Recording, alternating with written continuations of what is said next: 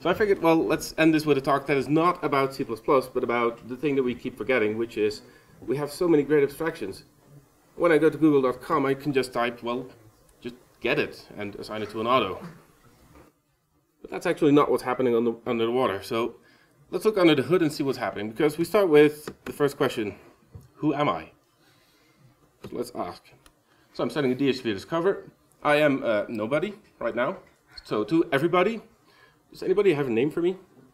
Because I'd like to talk with somebody. And the DHCP server says, well, yeah, I can offer you an address. Let me know if you want that. Okay, sure. So let me request that, please. I'd like to be Spartacus. That would be good. And it says, yeah, sure. For me, you're Spartacus. You have that for a week. And it tells me, well, this is my address. I have a net mask, so I know how big my area is. So it's like this room. I have a gateway, which is somebody that I can talk to, who can talk to people outside the room. And I have a DNS server, which is somebody who can tell me where to find people. That's good. But maybe somebody else is also claiming to be Spartacus. So let's send out a message, which is an ARP message. It's basically, is anybody else here Spartacus? Good. We don't have Spartacus. So now we're sending out a reverse ARP, which is basically the opposite of asking, is there a Spartacus, which is, I am now Spartacus. Good. So let's find out where to find Google. So we're sending a message to the DNS server on port 53. Please tell me where to find Google. Oh, wait, we can't do that because the DNS server is not here. So, gateway. Can you send a message to the DNS server to ask where Google is? No, I can't, because I don't know where the gateway is. So I'm sending an ARP message to ask where the gateway is, so that I can ask the gateway to send a message to the DNS server, so that the DNS server can tell me where to find Google. Okay, long story short, we found Google. Okay, so let's connect. So TCP SYN, I am connecting to Google. We get answered. We have a TCP SYN and ACK. I heard you, I'd like to connect to you as well. Okay, great, we're connected.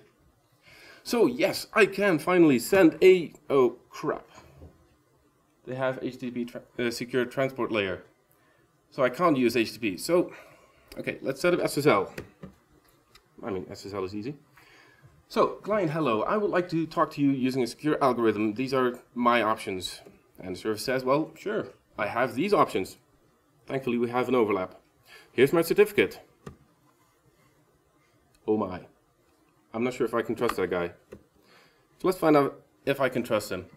So the certificate is signed by some certificate authority. We do a whole bunch of cryptographic math, and we find that actually I trust the certificate authority, so transitively I trust him. But is this now actually the server that he claims to be, or is he just sending a Google certificate and it's actually just some hacker in the middle? So we're sending him a challenge. So we take some random bytes, encrypted with a public key, and we tell him, well, please decrypt this for me. And if you're the right guy, then you can do that, because then at least you have the private key. So let's try it, and phew, he does. That's good. Okay, so now we can exchange keys, we can get a secure channel, and finally we can send him an HTTP GET to google.com. And yeah, we managed. So this is just a reminder to be very, very thankful of all the abstractions we have. They make things so much easier. That's it.